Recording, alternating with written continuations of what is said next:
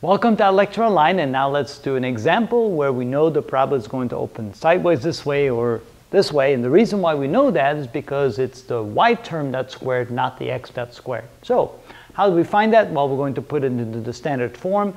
The standard form is going to look like something like this, where we have y minus k quantity squared is equal to 4p times x minus h. So that's the standard form we want it in. That way we can find h, k, and p and graph the parabola.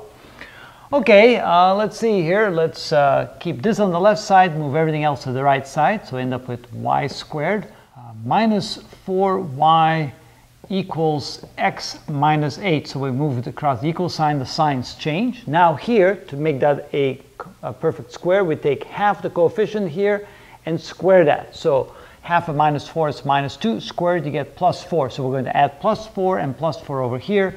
So we have y squared minus 4y plus 4 equals x minus 8 plus 4. Simplifying that, then at least here we can factor this. This will be equal to y minus 2 quantity squared is equal to x minus 4.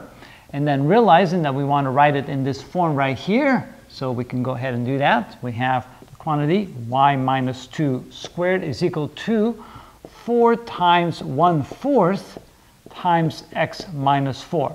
So you can see that 4 times 1/4 gives me 1 again, leaves me with x minus 4, but we want to write it in this form right here. So we can clearly tell that p in this case is equal to 1/4. We know that k is equal to 2 and h is equal to 4. So that means h equals to 4, k is equal to 2, and p is equal to 1/4.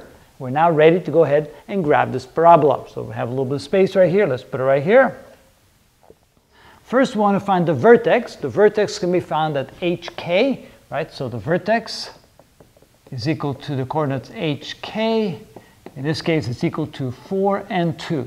All right, so 1, 2, 3, 4, 1, 2. So there's my vertex right there.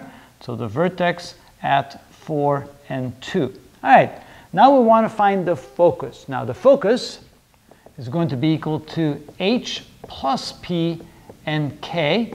So that would be h plus p. H is 4, p is 1/4. That would be 4 and 1/4, and k is still 2. That means the focus is just to the right by 1/4 of a unit to the right, right there. There's my focus, and my focus is at 4 and 1/4 and 2.